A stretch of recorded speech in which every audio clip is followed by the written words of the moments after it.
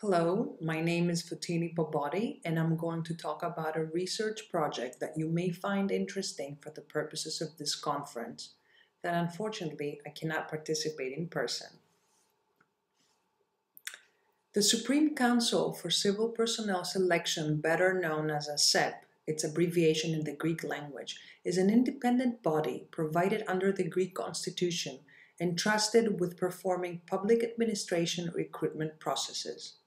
I have had the honor to be serving as a member of the Council for the past 4 years, and I can assure you from my personal experience that if our pilot in the QualiChain project is successful, this new technology will be highly considered to be embedded in our legal framework, not just for staffing the public sector, but for other public sector services as well.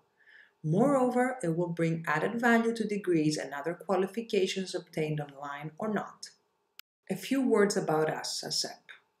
There are approximately 260 people working in our organization. Our job is to staff the public sector with the most suitable candidates, adopting each time the selection process or processes provided under the law. Practically speaking, vacancies in the civil sector are either announced through newsletters, the government gazette, or the press.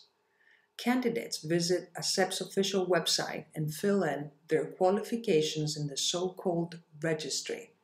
As soon as they have all their qualifications filled in, degrees, experience, languages, etc., they submit an e-application for the vacancies they're interested in, print out a copy of their application, and send it through post to our headquarters.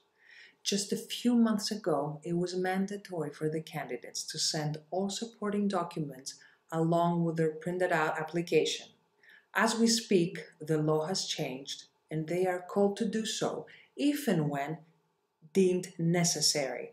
In other words, if they rank high enough, making it highly possible to be evaluated and actually considered for the job, they are asked to send their supporting documents. In the near future, all supporting documents will be uploaded along with the submission of the e-application. As soon as the deadline of e-application submission is reached, ASEP proceeds with one of the following selection processes that are more or less the most commonly used. Number 1. Evaluation of qualifications based on a credit system.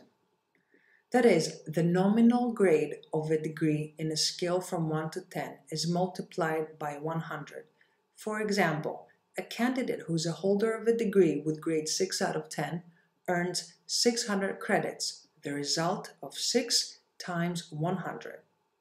Number 2, evaluation of qualifications based on a credit system, as I explained, coupled with a score achieved in a written examination. For example, a candidate earns 1,200 credits from his degrees, experience, spoken languages, and so forth, plus 200 credits from his or her score in the written examination, a total of 1,400 credits. Number 3, evaluation of qualifications plus interview. This time without the assistance of a credit system. That we will get back to.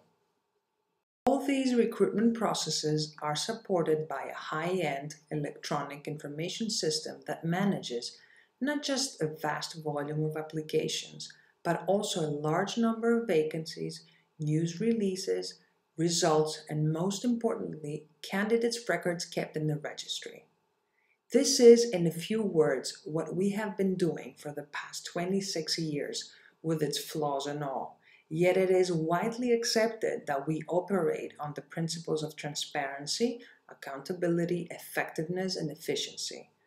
Technology and expectations from future employers, though, change over time, and we are not just willing, but feel that we have a duty to explore technology advancements to the benefit ultimately of the people.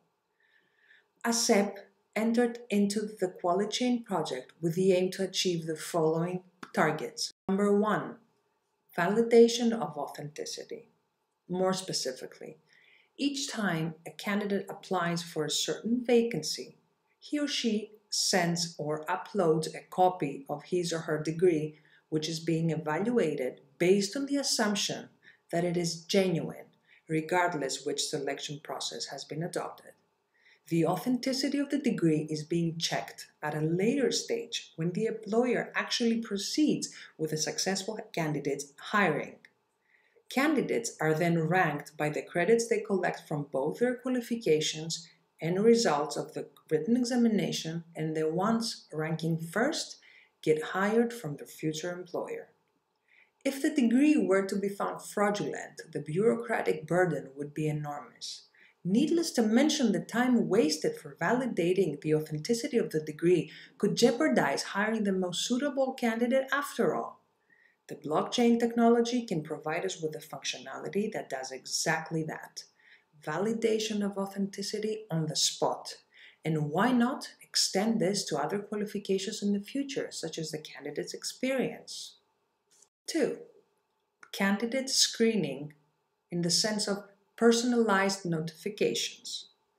Potential candidates sign up for newsletters regarding job vacancies in general. By matching individual profiles as they appear in the registry with upcoming vacancies in the public sector, we will manage to notify the best possible applicant for the role. Candidate screening in the sense of qualifications and interview assessment tool. Things get even more complex when hiring or assessing highly qualified personnel and managers throughout the public sector.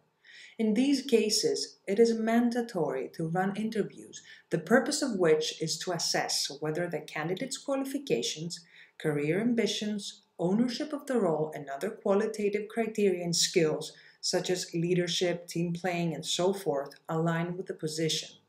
The committees assigned the task to run these interviews enjoy a wide discretion in picking the assessment methodology each time.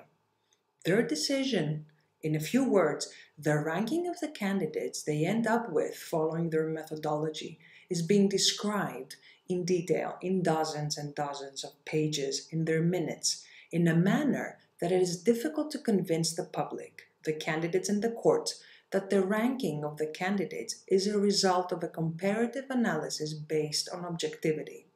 Why is A more suitable than B, and why is B more suitable than D? A has a relevant PhD, but B is more of a team player. By participating in the QualiChain project, we aspire to achieve exactly that, the adoption of an assessment methodology tool based on quantified and predefined criteria, each bearing its own weighing factor. At the moment, our team works closely with our partners in this project to overcome challenges such as the strict GDPR mandates, integration with internal standard procedures and information systems, semantic interoperability, and so forth. Unfortunately, Greece is notorious for its red tape and slow-moving officialdom. The significance and symbolism of ASEP entering into this project is aligned with the efforts of our country to enter into a new era and polish its brand name abroad. My colleagues and I are excited to be part of this. Our pilot will be out in a few months from now, and we're looking forward. Thank you.